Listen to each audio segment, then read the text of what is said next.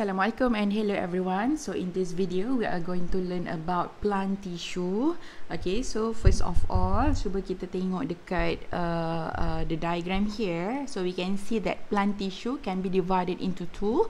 So we have meristematic tissue, which means cells that are capable of undergoing cell division, and also we have the permanent tissue, mature cell, which incapable of cell division. Jadi meristematic tissue ni adalah yang rapidly undergo cell division lah. Okay, and then the next one we have permanent tissue, and I'm very sure that awak pun dah banyak kita kata have plenty of background reading about the plant tissue untuk permanent tissue, because untuk buat lab report hari tu kan. Okay, so now we move on to meristematic tissue. Alright, over here, meristematic tissue, the tissue that retain the ability to divide by mitosis to produce new cell.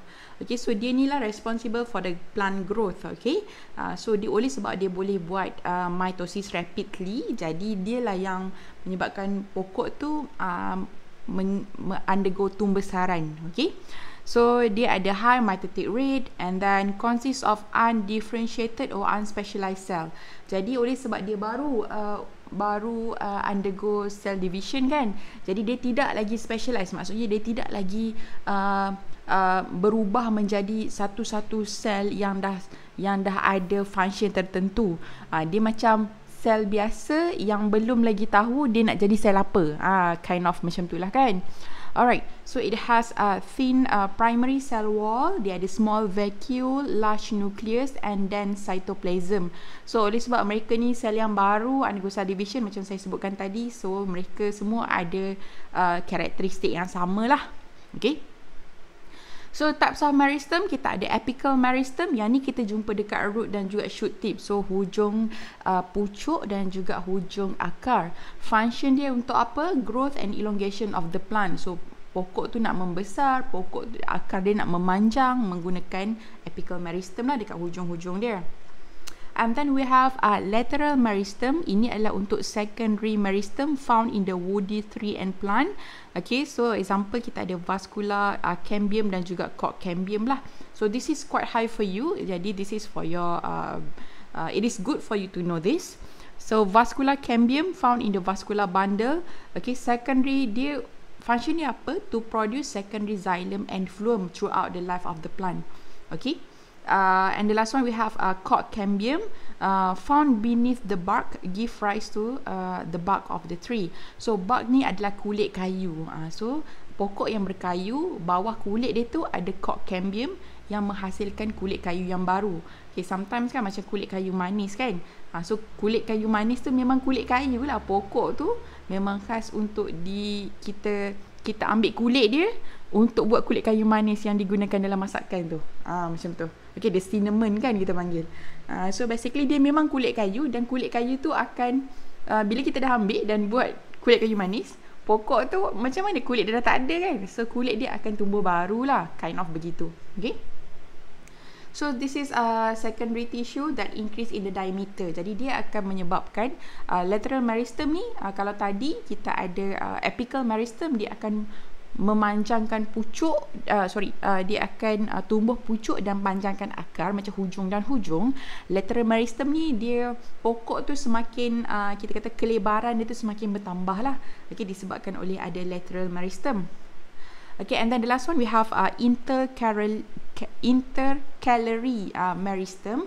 So nodes of many monocotyledons. Jadi dia macam ni, dia macam buku ataupun ruas, ruas tebu, ruas buluh, contoh macam gambar rajah ni lah kan. Intercalary meristem ni dekat kawasan yang cantuman satu buku ataupun satu ruas buluh dengan ruas buluh yang seterusnya. Tebu pun sama juga. Okay, alright, so itulah dia. Dan basically dia akan memanjang lah intercalary meristem ni. Dia akan, bila kau tengok pokok yang pokok tebu ataupun pokok buluh yang muda compare dengan pokok tebu ataupun buluh yang tua, maka dia punya ruas dia tu size dia, kalau dia muda ruas dia kecil lah ataupun pendek. Kalau yang dia lebih tua, ruas dia lebih panjang. Okay. Alright, and next one kita go for the ground tissue. Ground tissue kita ada parenchyma, collenchyma and sclerenchyma. Okay, first we go for parenchyma. Dia adalah living cell.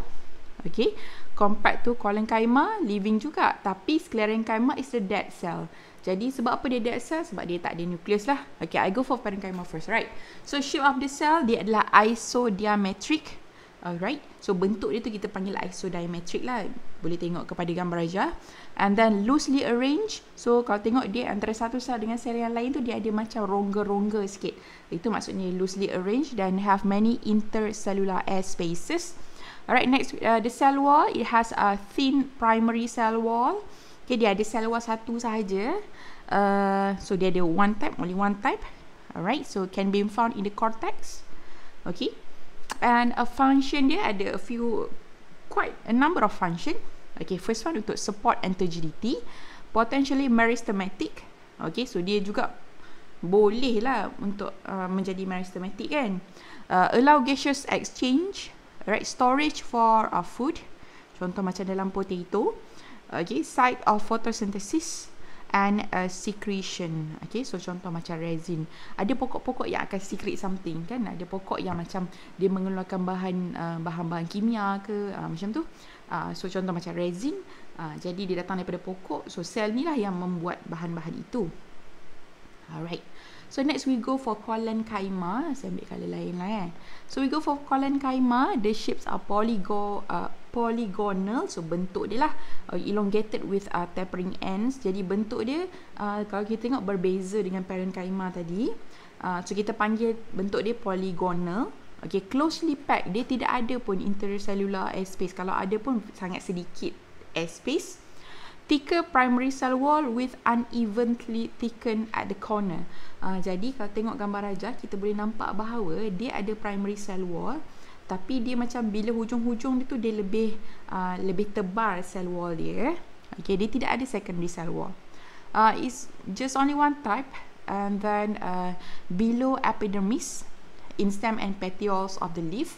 Okay, so inilah kita kata this allow them to bend in the wind. Jadi sel ini, sel yang kita panggil collenchyma ni, dia selalu duduk dekat bawah epidermis ataupun bawah sel yang paling luar kan. Dia macam sel yang second luar lah, dekat stem ataupun petioles of the leaf. So dia yang menyebabkan pokok tu kalau kena angin kan, pokok boleh bend. Pokok tu macam meliuk-liuk. Betul ke? Macam itulah kan. So disebabkan oleh ada sel ni lah, dia memberikan ability itu. Okay, ability apa yang dia bagi? Dia akan bagi mechanical strength dan juga flexibility ataupun elastic support. Jadi fleksibel. Pokok tu dia kalau ada angin, dia tak adalah terus patah, betul. So tapi kalau too much of angin, dia akan patah lah kan.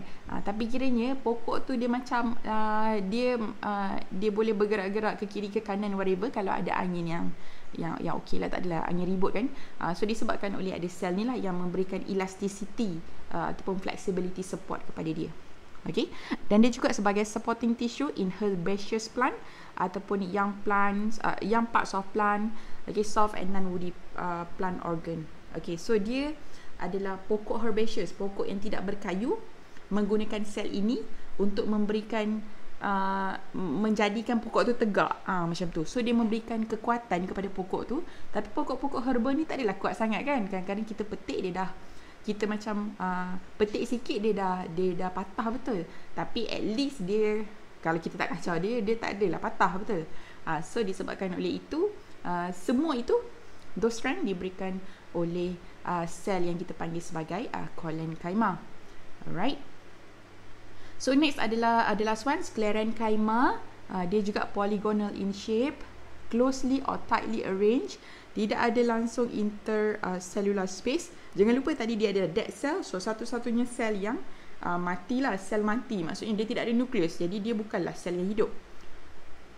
Okay, so dia ada primary cell wall dan juga secondary cell wall that thicken uniformly and lignified. Jadi dia dah lah ada primary cell wall, dia ada pula secondary cell wall, dan secondary cell wall dia tu tebal. Yang menebalkan secondary cell wall dia adalah lignin. Okay, lignified tu daripada perkataan lignin lah. Lignin.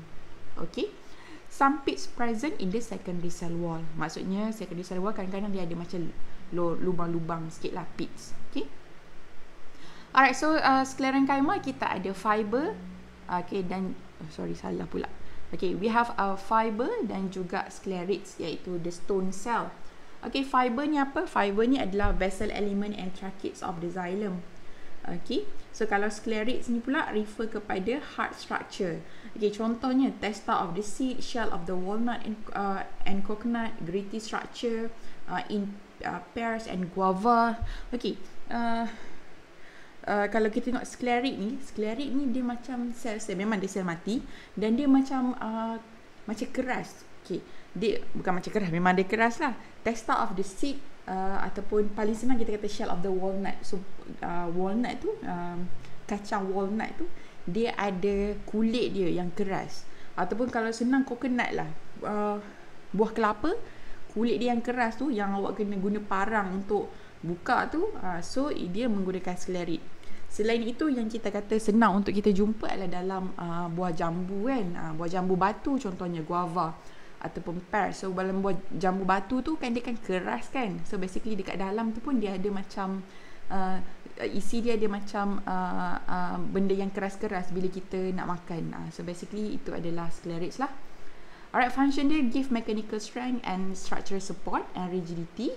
Okay, dan dia juga bagi protection from the mechanical damage. Okay, so dia memberikan oleh sebab dia ni adalah yang paling kita kata sel yang paling tebal sekali, so dia yang memberikan structure ataupun support kepada pokok-pokok yang berkayu contohnya menggunakan dia.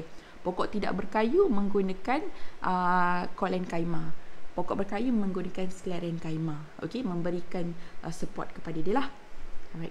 So we have parenchyma cell here, boleh tengok gambar, and then we have Collenchyma cell.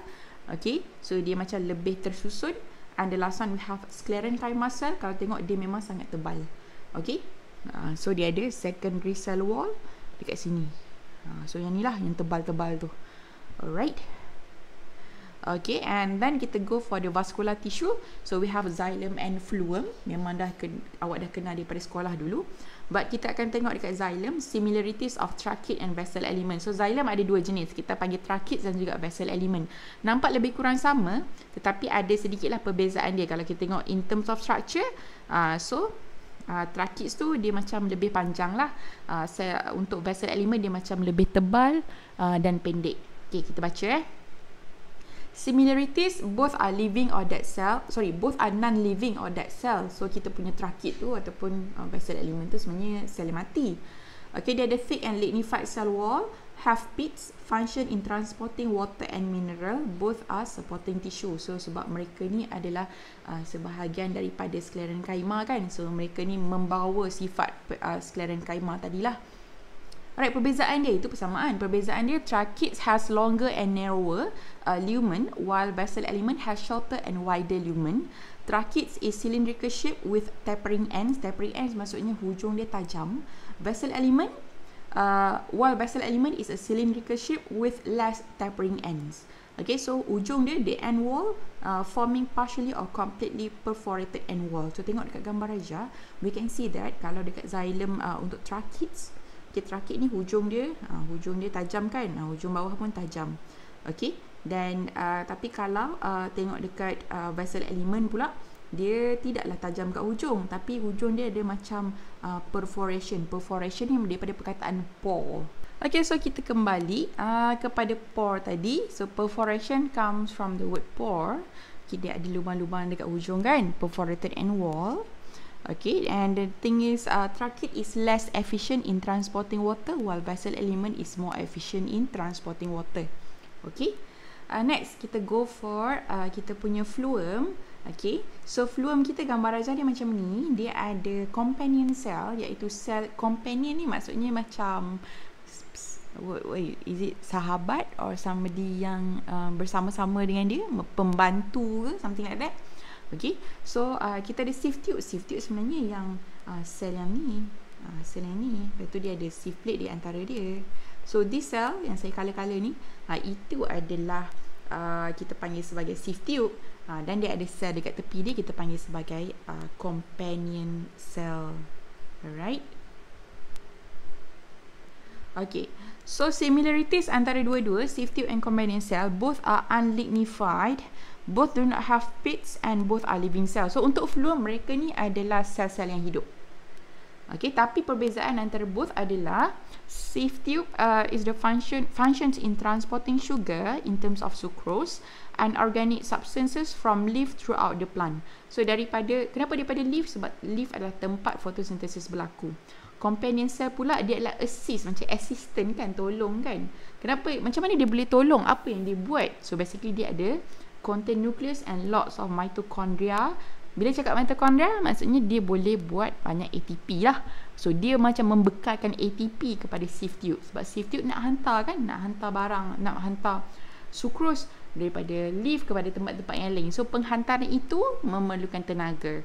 Tenaga nak datang daripada mana? Daripada companion cell. Okay. Connected by numerous plasmodesmata with the sieve tube. Okay, so next one. Sieve tube is large in diameter, long tube with no nucleus, assisted by companion cell for functioning because of at maturity most of the organelles are degenerate. Jadi sebab itulah tadi kan kita kata dia companion cell kena ada banyak mitochondria, sebab sieve tube ni dia tidak ada organelle dalam badan dia. Okay. So kalau in terms of that, kita boleh kata oleh sebab dia dah get rid of all the organelle, maka dia ni besar lah sel dia, dalam badan itu kosong lah kan, sebab sucrose nak bergerak. Tapi compared to companion cell, dia adalah shorter and smaller with dense cytoplasm. So dalam badan dia ada banyak mitochondria dan juga organelle yang lain, jadi cytoplasm dia lebih dense. Alright. And have perforated ends forming sieve plate. Maksudnya dekat hujung-hujung ni, kalau tengok dekat gambar, kita ada panggil sieve plate kan. Sieve plate ni. Dia macam penapis kind of macam tu lah. Ada plate, lepas tu ada lubang-lubang pada dia. Ada sieve plate. But then kalau untuk companion cell, tidak ada perforated ends. Meaning dia tidak ada sieve plate. Alright, so I hope that with this video, awak boleh faham dengan lebih lanjut pasal plant tissue. Okay, so that's all. Bye.